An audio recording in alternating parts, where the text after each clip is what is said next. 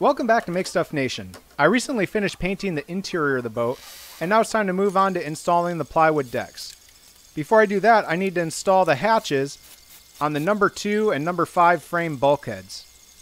To install these, I put some waterproof sealant on the flanges of these hatches, and then installed them using silicone bronze screws.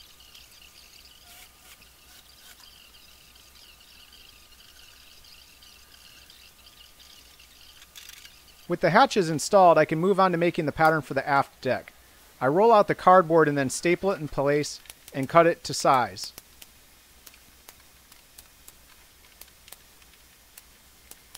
I trim it flush with the sides and the transom of the boat.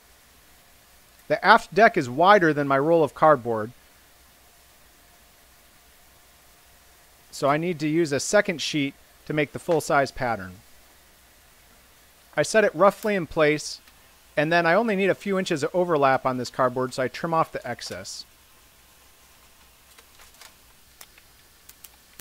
Once it's stapled down and completely smooth, I trim the rest of it flush, and then I tape it to the other part of the pattern. I'm using aluminum tape because I find it doesn't stretch, and it helps hold the pattern securely together. With the aft deck pattern complete, I move on to the quarter decks or seats. Same process here. I roll out the cardboard and trim it flush with the sides.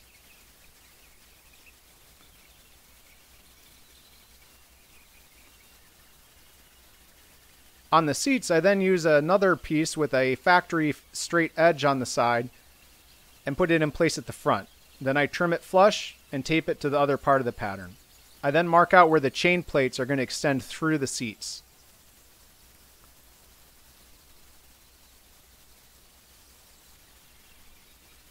With the seats or quarterdecks done, I move on to the foredeck. I run my factory edge of the cardboard along the center line of the boat because there's going to be 2 panels that make up the foredeck, and I want the factory edge to be the seam. Again, I smooth it out, staple it in place, and then trim it flush with the sides.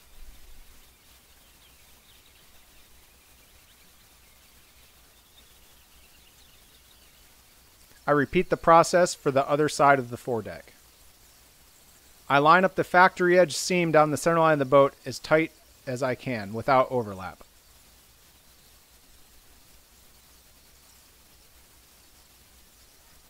With the patterns complete, I can take them outside and lay them on my 1/4 inch plywood decking stock. Again, this is 1/4 inch Marenti mahogany marine plywood. And I just situate the patterns to try to minimize waste. But I also don't want to have to piece the different pieces together from offcuts.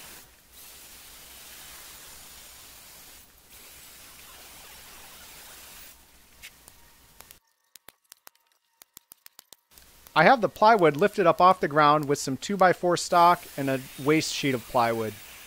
That way I can cut through without damaging the blade on my saw, but it still gives me a nice flat work surface.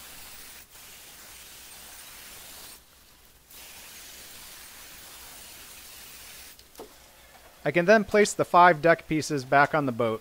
Now I cut these wider than the patterns because the edges of these are going to need to be beveled where they meet the sides. I then start to install the deck panels by marking and attaching the screws that I'll use to clamp the deck down onto the deck work when I'm epoxying it in place. I use a scribing tool to mark where the edge of the deck is going to be after it's beveled, and then I measure inboard from that to the center line of the frames where the screws are going to be. Then I use the same tool to align my drill bit parallel with the sides of the boat to drill the holes for the screws. Once I have all the screws attached, then I can remove them and take the panel off to get it ready to epoxy in place.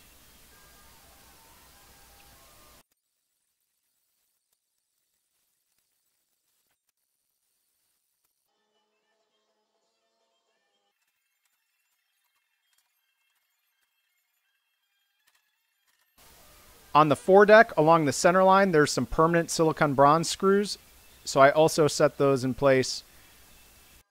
To attach the decks to the framework, I mixed up a bunch of epoxy with a fumed silica thickener. I then put it in a disposable pastry bag and used that to pipe it out onto the decking. or onto the deckwork. I found this worked really well and gave me a lot of control on how much epoxy I was putting onto the deckwork frames.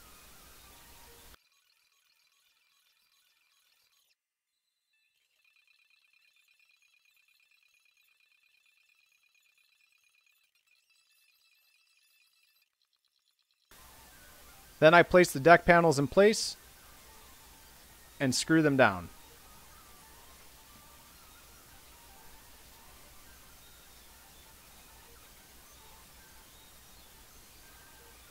As I screw down the deck panels, I'm looking for squeeze out around all the edges, and I try to remove as much of the squeeze out as possible to make cleanup afterwards easier.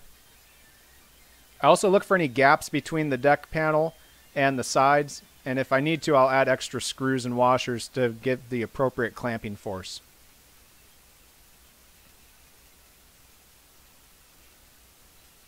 Once the epoxy is cured, I go ahead and remove all the screws and washers, and then I can take off the cardboard patterns.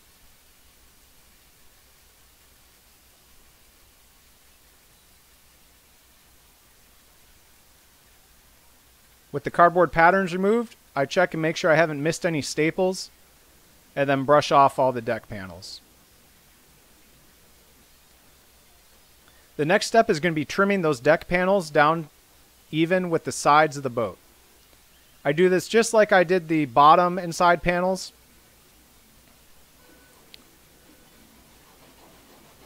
I also trim the stem cap off flush with the top of the foredeck.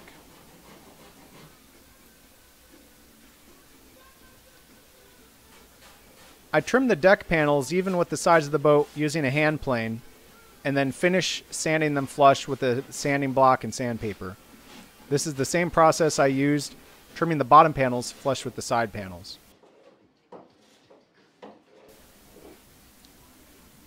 In spots, I also use a chisel where the hand plane isn't being very effective to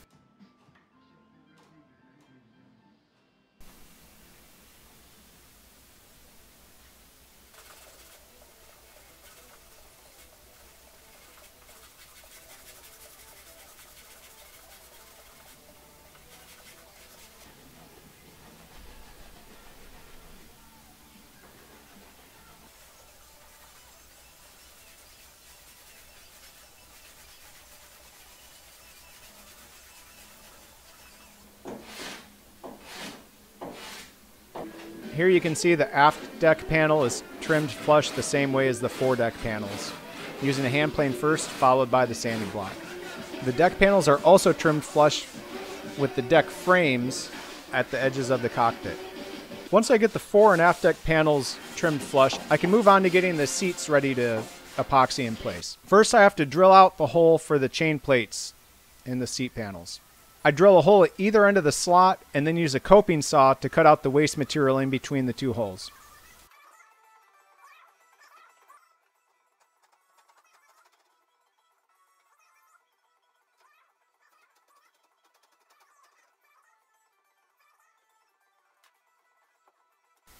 I also trace out the chain plate cover. After that, I use a file to clean up the hole.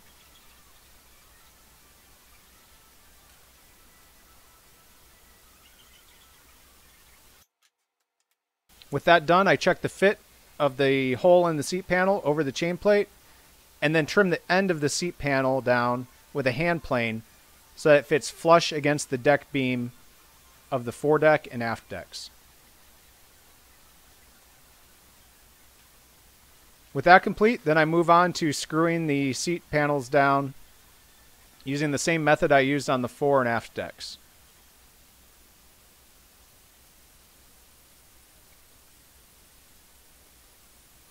There's a lot of curvature in these panels compared to the fore and aft decks, so I used more screws, and I actually had to use some clamps to help hold the panels in place while I was putting in the screws.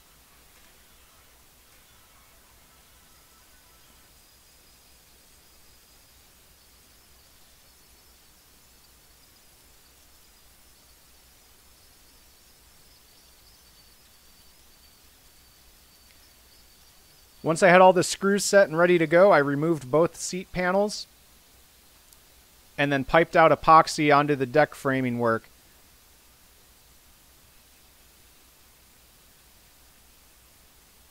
On the port side, I mixed up the epoxy a little too thick and it was difficult to pipe, but the second batch that I used on the starboard side seat panel worked out really well. I didn't add quite as much thickener.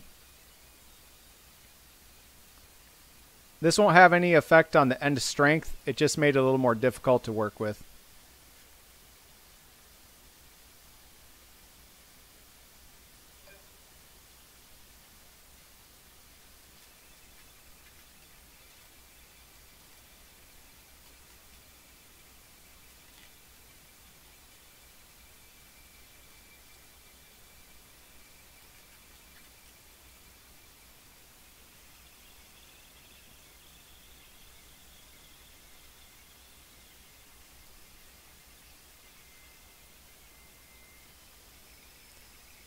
Once I had the quarterdeck panels or seats epoxied in place and screwed down,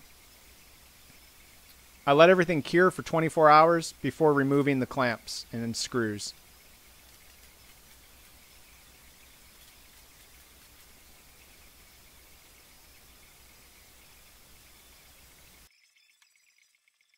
You can see here I'm removing some of the squeeze out as we move along, and also adding a few extra clamping screws to make sure it's held in place.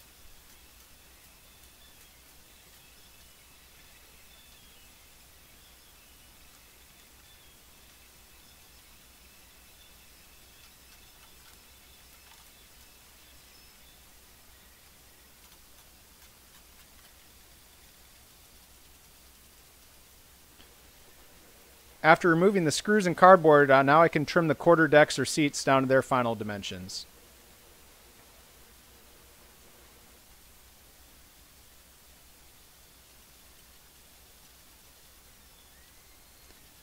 I used a router with a roundover bit to remove most of the waste on the inside of the cockpit. Due to the curvature of the seats, it didn't work perfectly, but it saved me a lot of work. I also used a flush trim saw to remove the corner pieces where the router couldn't get to.